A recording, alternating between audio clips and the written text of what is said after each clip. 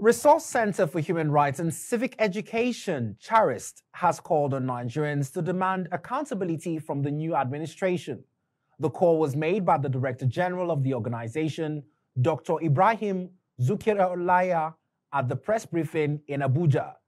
Dr. ZIKIRULLAHI has said that President BOLA TINUBU's led administration must develop a roadmap to tackle corruption in order to guarantee good governance to be returned and not undermined. FCT correspondent Naomi Oleribe has details.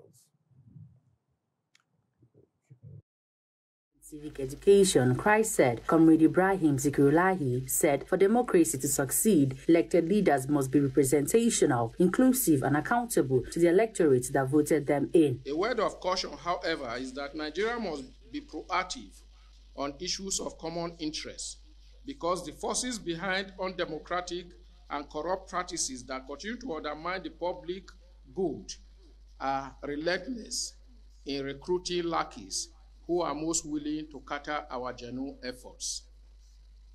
On the fuel subsidy, he said the removal should have been accompanied by a comprehensive package of governance reforms, thereby demonstrating to the public the readiness of the new administration to address oil theft. The TINUBU presidency started its tenure with the similarly harsh gift of subsidy removal without due consultation, no legislative backing, no cabinet in place, and with no conscious attempt to address the fundamentals, which ought to be looked at before any such step is taken.